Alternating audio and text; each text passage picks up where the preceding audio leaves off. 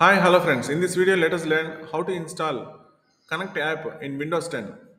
So actually, whenever we click on the start button, there must be Connect app in the list of applications. However, in some of the Windows 10 versions, it will not be available.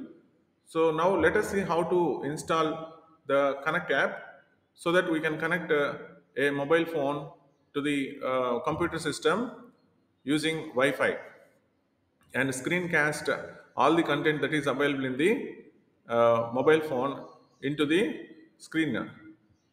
So let us click on first settings and then click on apps. So if you see apps, there will be several options inside apps. Click on apps and features and then click on optional features. Optional features. So in optional features, here you can see add a feature. So in the add a feature, search for wireless display. Wireless display. You can see the app which is not installed. So select this wireless display and click on install.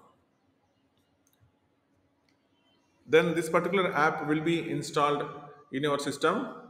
So in some of the Windows 10 operating systems, it will be available by default, and in some of the Windows 10 operating systems, it will not be available. That's why if it is not available, then we can actually install that particular app. You can see here the app has been successfully installed. Now